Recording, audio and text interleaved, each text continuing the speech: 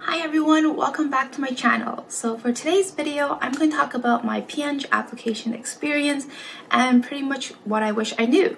So as you can tell from my thumbnail, I didn't get it when I applied for it, and there are things that I missed and I wish that I was informed before I applied. So hopefully this video will help those to prevent making the same mistakes as I did.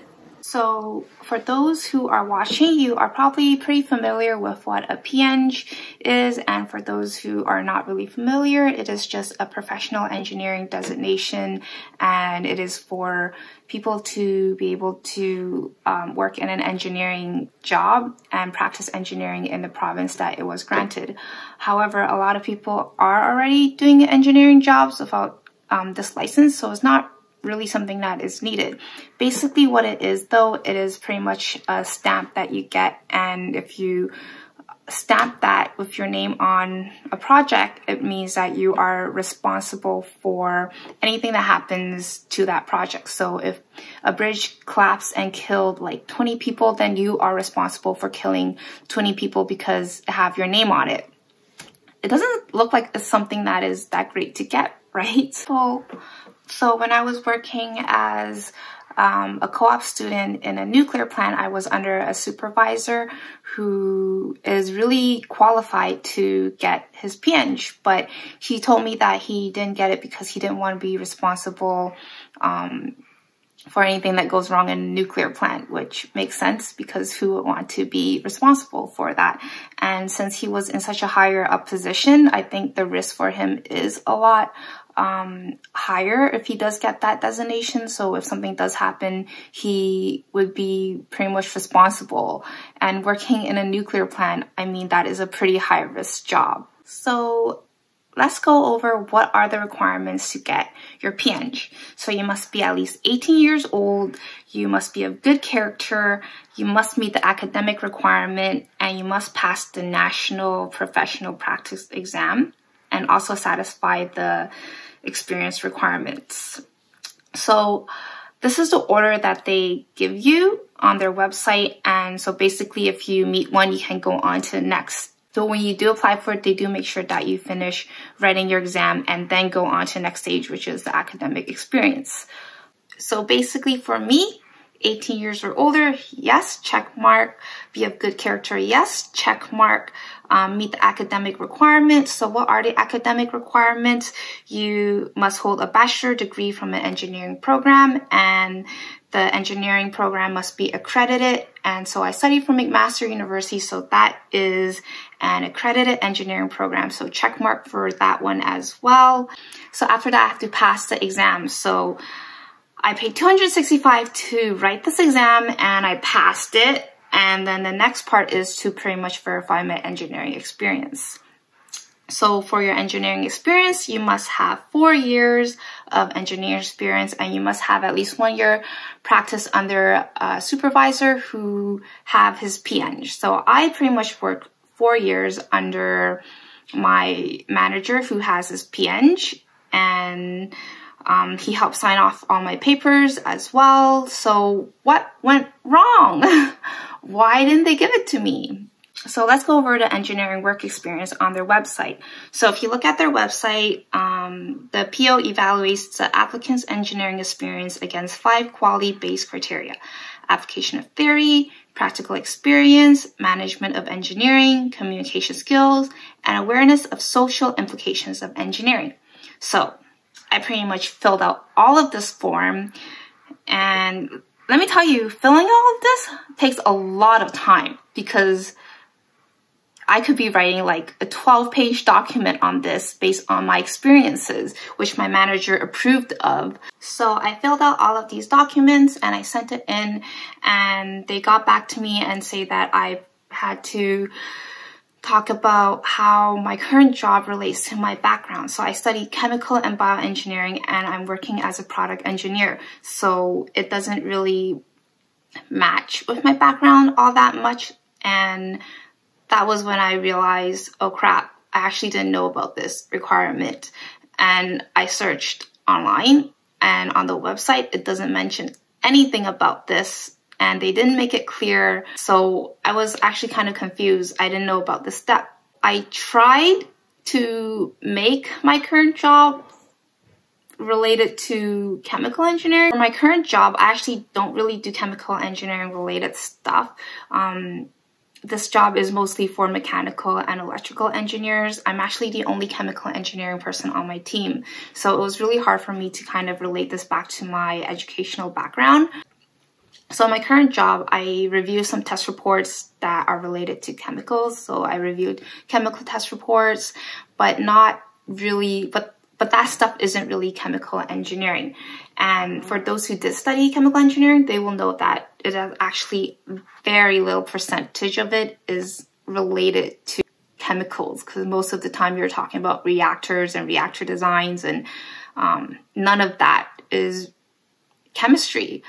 So they got back to me and told me that I had to pretty much relate it to my educational background. So I kind of fixed it up a little bit and talked about the test reports, but they rejected me again and told me that it still isn't really chemical engineering. So they told me to go in for an interview with 3 chemical engineers to kind of review my experience. And so I went and I prepared my document on what I do at my current job. And when I went in, I was actually surprised that they didn't even want to look at it. I knew something was off to a bad start when I sat down and I said, okay, I prepared a presentation on what I did. And one of the guys said, first off, I speak. And then I knew it was already over.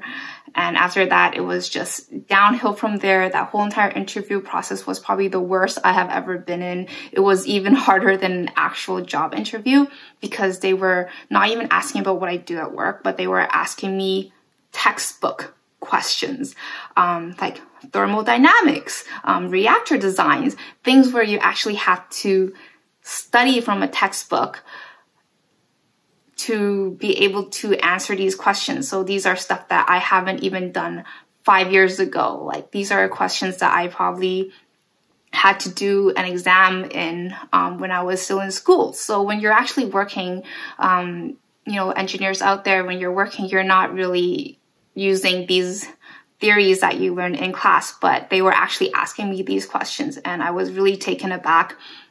They were also very rude about it, and I ended up crying because it was just so traumatizing. They made me feel like, oh, why are you even here? Like, how are you even an engineer? So I pretty much wasted all my time writing these like 12 pages of documents about what I do in my job, preparing a presentation to go to this, and they didn't even look at it, and it just felt like such a waste of time. I also wrote my practice. I also wrote my exam, and they took my money, and none of it on the website, like nowhere did it mention that I have to match my educational background, and they were just not clear on. Yeah, so then I talked to some of my classmates who did get their P.Eng because they work in a chemical engineering related job, and I asked them what their application process was like, and they said they approved them pretty easily. And I asked them the questions that these guys had asked me in the interview, and I asked if they would have known these questions, and they all said no. Like, those are really tough questions that you would have to study before going in to answer. And they said that they don't even use any of that in a job. So why did they even ask me these questions at the interview? It was just so weird. Another thing that also kind of bothered me a bit was that so a lot of the people that I work with, some of them got their P.Eng, and we work in the same field. So we apply the same engineering principles and stuff, but I can't get it because of my background. So, but they still got it, and we're doing the same job. So it just really kind of shows you how useless this P.Eng is. And also I know somebody who got it working at my current job, but then later he switched jobs to something that is completely unrelated to engineering, doing more coding now, and he still gets to keep his license. So, you know, if you are switching jobs, you don't really reevaluate it. So in the end, it's almost like, why does it matter so much for me to have my educations match if people who got it can switch careers and still keep their license. So it was just kind of a really weird organization that just doesn't make sense to me. You know, I think it does matter for things like civil engineers, because they are building like high-risk products like bridges and buildings, and I think for that you do really need to be held responsible. So for that, it does make sense that their educational background will match their work experience and what they're doing. So with that, I can see how that would be more relevant. But for other jobs, I just don't really know why it really matters, because, you know, engineering in general, you can work in a wide range of jobs. And one thing that I would change is also having them verify your experience before making you take the P.Eng exam, because it's just a complete waste of my money and also time that I will now never get back. So after I went through all this experience, I went online to figure out how other people's experiences were like as well. And to my surprise, they also experienced the same thing. You know, they brought them to the panel to have an in-person interview, and they asked them all these textbook-related questions that there was no way for them to answer these questions, because that's a little bit ridiculous. And they were also treated pretty poorly by the interviewers. So I guess it's just a common thing. It's just what they do. So that is pretty much my experience with this whole P.Eng application process. If you have gone through it yourself, let me know how it went for you, and if it was easy for you, if you found this designation was useful to you or not. I would love to know. Thanks for watching.